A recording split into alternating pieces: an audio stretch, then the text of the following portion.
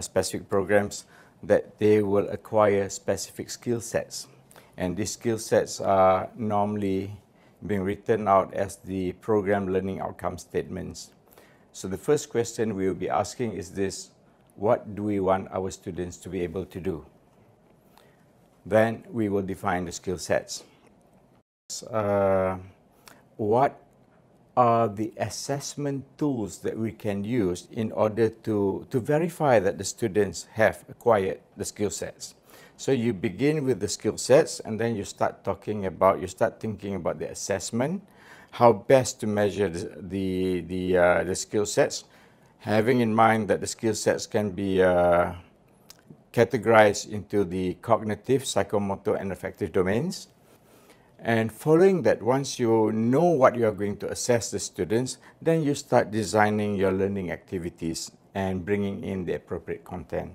So basically, you're talking about knowing the skill sets, knowing how to assess them, and bringing in the instructional methods and also the contents. And finally, you need to have what we call the performance criteria in order to grade the students, the weak, the above average, the good, and the excellent students.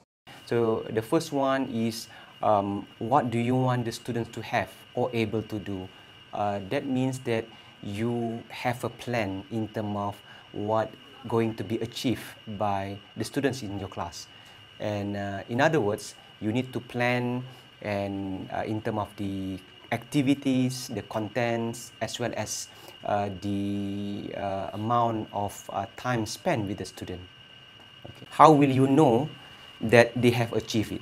In other words, you need to do some reflection in terms of assessment. It can be in terms of the, you conduct a test, you conduct either summative or formative assessment. So, and finally, the third principle, the basic principle of OBE, basically, how do you close the loop? In other words, that you need to intervene in terms of how do you improve the learning experience by your own students. So it is similar to the plan, do, check, and act. So you plan what your student want to have, and then you you implement, you conduct your classes through student standard learning, and then you check, you assess them whether they have already achieved it, and then you act upon it, and meaning that you take action whether the students has already achieved or not, and you try to improve the delivery.